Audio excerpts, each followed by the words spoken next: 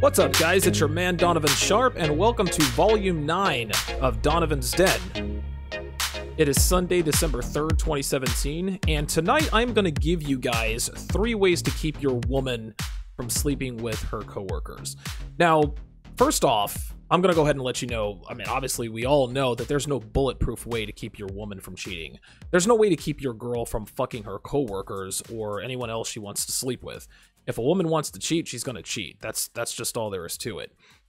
Those who listen to me regularly know that I am a strong proponent of keeping tabs on your woman's phone, her computer, her tablet, and her other devices with a GPS, a keylogger, and other monitoring software to make sure that she's not doing anything she shouldn't be doing or putting herself in situations that could lead to infidelity. I myself use these strategies with my own woman. I have keylogging software on her phone, her tablet, or computer. I don't allow her to be on social media. She doesn't have Facebook, Instagram, or any other social media. Yes, she has agreed to this, and that brings me to a very important point when it comes to implementing these measures. And that point is that your woman has to want to be this transparent.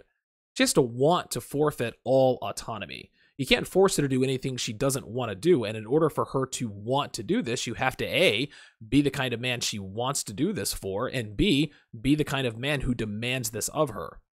Women aren't going to give up their autonomy and their privacy for just any man, and they're damn sure not going to volunteer it. I've talked about both of these things at length in episodes 53 and 54 of TSR Live.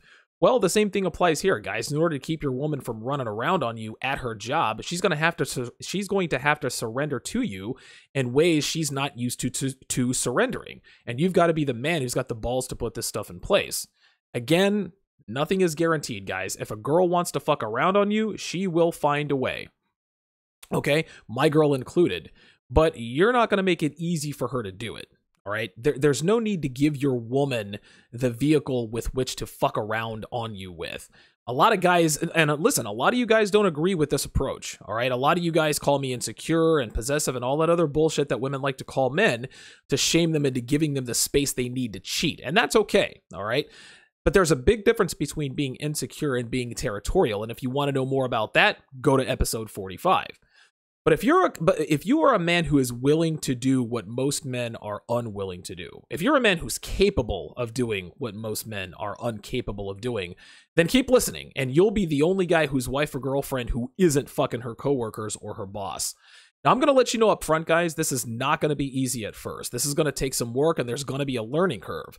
But if you've got a woman that you feel could be good for you long term, if you feel like you have a woman who is going to be good for you in terms of a long-term partnership, long-term relationship, or possibly even a wife, then trust me when I tell you that it is well worth the work. And after the adjustment period is over, it'll be second nature for the both of you, and you'll have one less thing to worry about. And if you're willing to put in the work, guys, you'll be thankful you did in the long run. So let's get to it.